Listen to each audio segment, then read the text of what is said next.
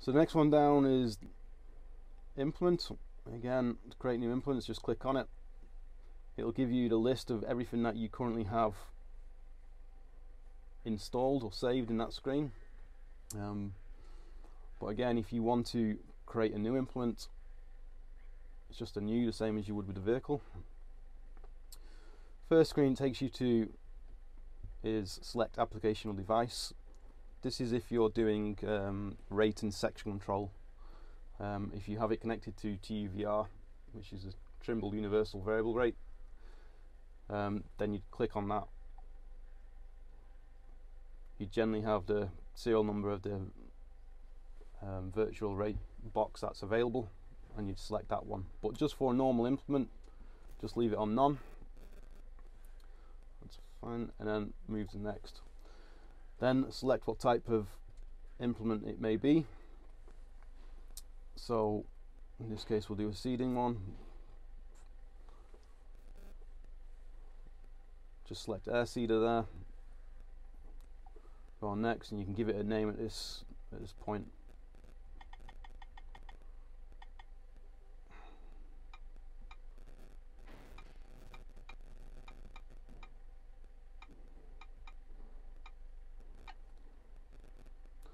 So once you've given it a name, just go next, and it'll ask you for the hitch type.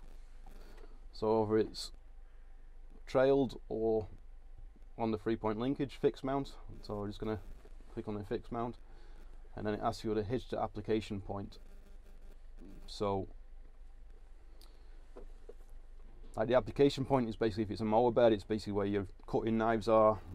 If it's your one pass, okay, you have more than one row of coulters, but maybe just go to the middle of your coulters, so 2.5 meters back roughly. Go to next, and it asks for the rest of the measurements. So the application width and the swath width are kind of the two critical ones. The application width is the kind of the full capabilities of the machine. So in this case 3 meters. But then you have the swath width, which is the one that gives you your line spacings in the field. So if you're wanting a slight overlap, if you're running a less accurate subscription, you can drop the actual swath width down slightly. So you can see the difference between the application width and the swath width, and that gives you your overlap. Again, left-right offset. So is the machine pulling central to the tractor? Obviously with one pass they are, but just check if you've got any offsets with the coulter bar or the linkage. You can just correct for it in there. Otherwise, if you're setting up a mower, then the mower is obviously off to the right hand side, so you'd put your right offset in there from the center of the tractor to the center of your cutting width. And then with your physical widths, just enter these, unless you have the feature such as next swath, where the system's turning itself on the headlands and it needs to know the size of the implements for the boundaries and not putting the implement to the hedge, then these aren't too critical, but just get them as near as you can.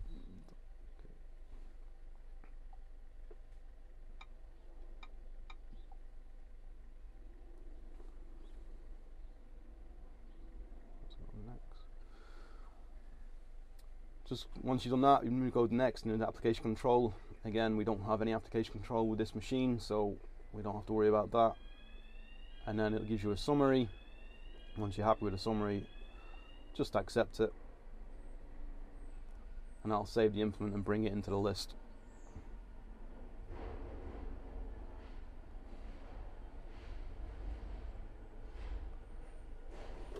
So the 3 meter one pass.